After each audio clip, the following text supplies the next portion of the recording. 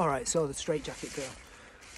There's ways in which you can improve upon what you do, isolating different aspects of a movement, different aspects of a concept, a strategy.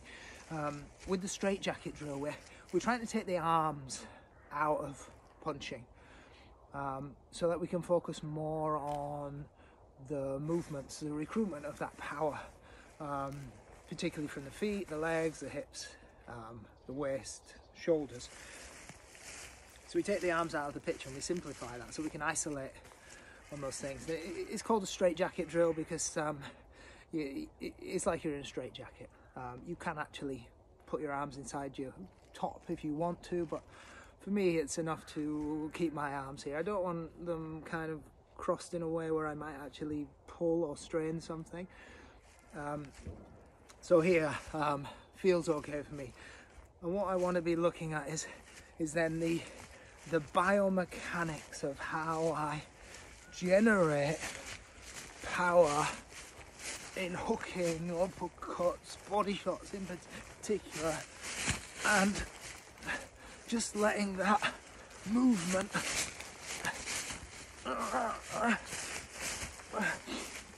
really accentuate and exaggerate where need be, so that I start to really work those biomechanics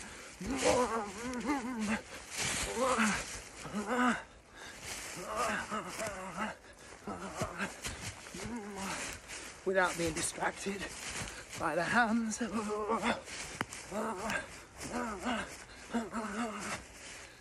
I guess at its heart, because you're not using your arms, you can overextend or fully extend that movement, particularly in shadow boxing. If I'm working on a bag, I can really let that power go. I can sink it in, sink in the biomechanics. If I'm shadow boxing, there's a point at which I really can't put in that power and that movement without injuring myself or slowing that down. When I go into the straitjacket, I can really throw those movements with explosiveness, because I'm not throwing the arm out with it, risking overreaching or the strain of having to pull that arm back. I can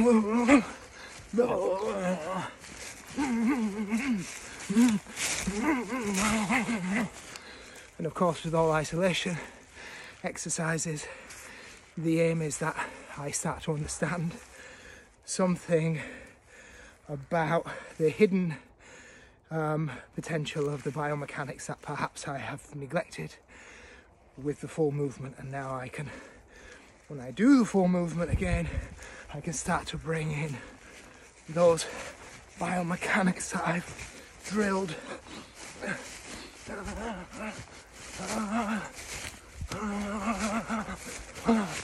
with the straitjacket exercise.